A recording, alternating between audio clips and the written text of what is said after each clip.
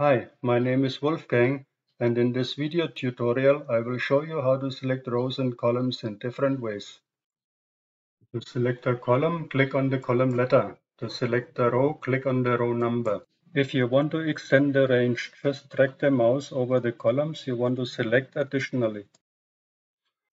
If you want to highlight a range of rows, just drag the mouse over the row numbers you want to select.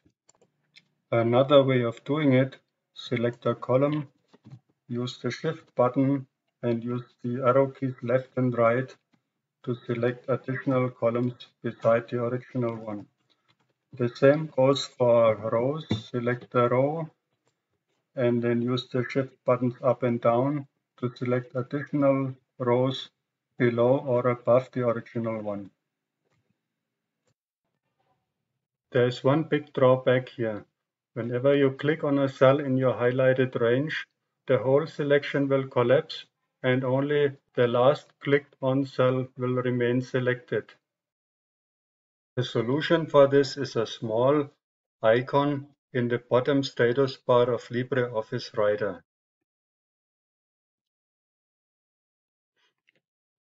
Until now, we are using standard selection. Click on Adding Selection and you can select any column you want, like this, or any rows, and you can deselect single cells within this range, or you can select single cells outside this range, and everything will stay highlighted as long as you don't intentionally deselect it. Click on Extending Selection for the third method. Use the initially selected cell as a kind of center point and extend the selection in whichever direction you want, like so.